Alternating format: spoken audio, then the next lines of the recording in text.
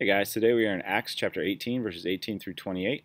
There's two things I want to talk about with these verses today: knowledge and legacy. We meet Apollos, who is described as eloquent and competent in the scriptures. He is said to be fervent in the spirit and spoke and taught accurately the things concerning Jesus, even though it's mentioned that he didn't really know that much. When you hear the phrase fervent in the spirit, what comes to mind?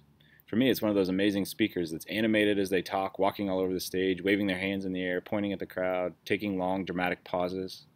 I can picture Apollos doing this for the crowds in Ephesus. But then there's that last part of verse 25 that says, even though he was accurate, he didn't know much, and it didn't stop him. How many times have you or I hesitated to speak the word of God to those around us because we don't feel like we know much or have all the answers? It didn't stop Apollos, and it shouldn't stop us. As long as you are accurate in what you do know, speak the word of God to those around you. The second word I want to talk about is legacy. In the first part of this section, verses 18 through 23, we meet Priscilla and Aquila. They sailed with Paul, and you can imagine what that trip must have been like. Paul had a captive audience on a ship that couldn't go anywhere, and he loved having a captive audience.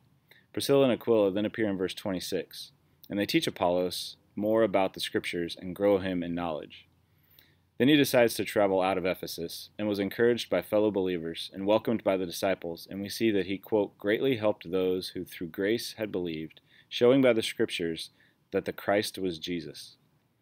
Paul to Priscilla and Aquila, to Apollos, to the masses. You don't have to do it alone. Paul left a legacy with the people he encountered and then moved on, but his teaching stayed in the city and grew through others. We as staff members here depend on you as brothers and sisters in Christ to spread the word of God. We have a saying at South Rock, every member a minister. This is what that looks like, from us to you to your neighbor. From us to you to your coworkers.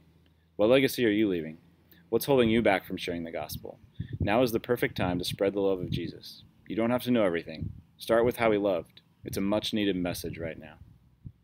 Thanks for joining us again today. Have a great day, guys, and remember to shine the light of Jesus to those around you.